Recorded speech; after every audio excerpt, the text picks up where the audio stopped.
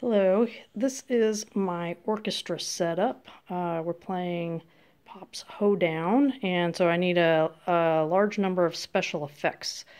So just to describe my setup, I've got a little china gong here. I've got a collection of 3 different wood blocks that I can play. And I've mounted with a wood clamp. You can kind of see there, there's a wood clamp mounting this kessing here. I have a place where, in the music it says, metal tray drops on the floor, so I'm going to make a metal tray sound with that. Down here I've got another jam block, piccolo jam block that I can play with the foot. I have another piece where it's a Latin flavor and I need to do claves, but in order to keep my hands free so I can do other stuff, I'm going to be using the piccolo wood block there. And then I've got it's kind of hard to see, I've got an LP cowbell mounted onto the drum, onto the kick drum. And then over here, I've got my cabasa, and I'll show in a second how I've got that mounted, but this allows me to do this with one hand.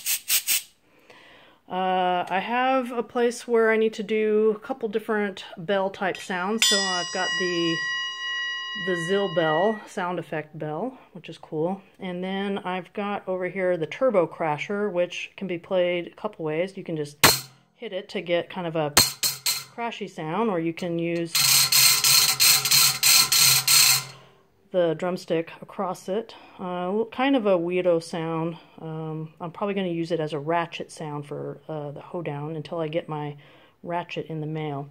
So to show you how I've mounted my cabasa here, I have a small cabasa, and I thought about buying a legit holder, but since this is the small version, I wasn't sure if it was going to fit, and I thought, well, let me just try to MacGyver this. So what I've done here, let me remove this. I've got this mounted sideways with a Z rod, and then I've got this mount that came with this LP.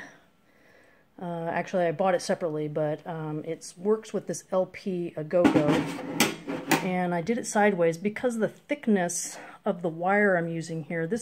This wire came from, it's actually a gardening thing to label your plants. You stick it in the ground. The thickness of this wire is thinner, so I used a little bit of foam, and the agogo is usually mounted straight up, so that's why this is mounted sideways.